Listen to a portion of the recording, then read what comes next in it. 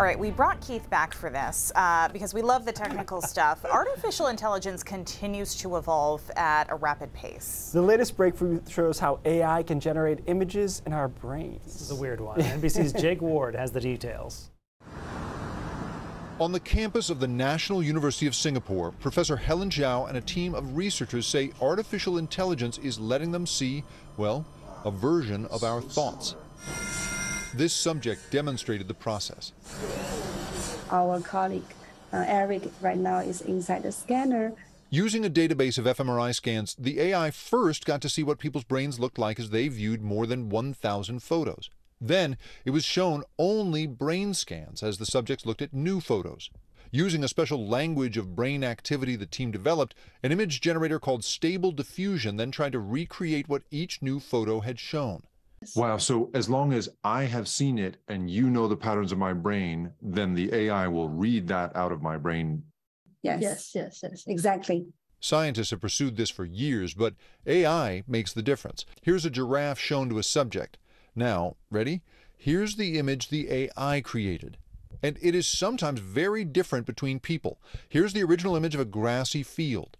Now here's 3 different versions generated from 3 different people's brain activity. Now, what you're seeing is a recording of previous scans, not a real-time demonstration. And this process is slow, it requires an expensive machine, and it has to be individually tailored.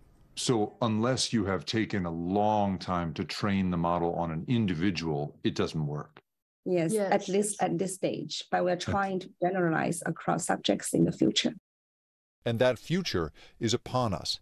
At the University of Texas, another team is learning to pull word sequences using a similar technique. And a multi-university team last year found that in fMRI tests, these regions of the brain reliably predicted whether a subject leaned liberal or conservative.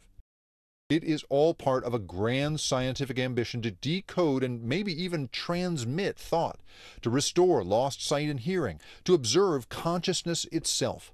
But research is one thing. I worry that it quickly leaves that realm of well-meaning scientists to commodification of deeply personal information about people. The last 30 years have seen an explosion of new brain tech companies and patent applications. Now, as AI makes the tech smaller and more powerful, Duke Law professor Nita Faranahi worries they'll be used to not just read our minds, but to judge them. This is a world in which not just your brain activity is being collected and your brain states from attention to focus is being monitored, but people are being hired and fired and promoted based on what their brain metrics show. Even for the team leader in Singapore, the prospect of a corporate use of this technology without privacy laws in place is too risky.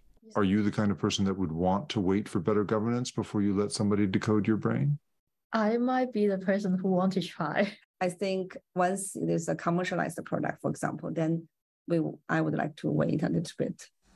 Mind reading, with all its unthinkable promise and peril made real. Jake Ward, NBC News.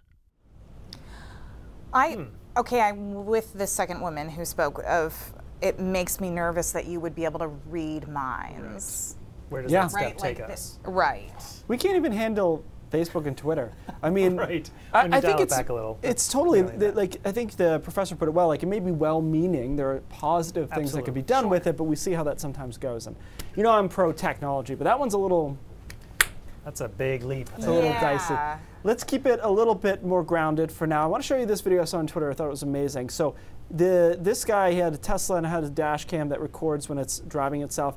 Now he pointed out it dodged this tire, but I want to show you the collision Can you believe that? that happens. Good news, the person in that car that just went flying was okay. Otherwise we would not show this.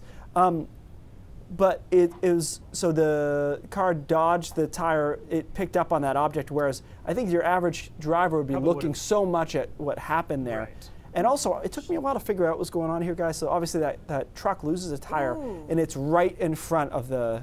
And that's what launches the car, is it hits the rolling tire. Yeah. And then the tire comes back and hits the car again, by the way. Yes. No, it does. Watch this. Insult to injury. And it's because I think it was torqued by the Kia hitting it. We miss it coming back. Anywho, wild. I saw that video and I was like, whoa, I've never seen anything and like the Tesla that. knew to go around the tire. I think that's one area, you know, we've talked about this at length. I'm pro self-driving. And unfortunately, some of the headlines where it goes awry, and it does happen, it hits stuff, are going to be part of the process to get to a place where they can drive themselves. And I believe that it will be better. I agree with you. I'm more and more, I'm like, we need self-driving cars. There's so much distraction. It's like, we could just stop the distraction. No. I don't think we can. Just go look out on Congress Square at every everybody's on their stoplight and phone. see what people are doing. Yeah. And I think we need to get there.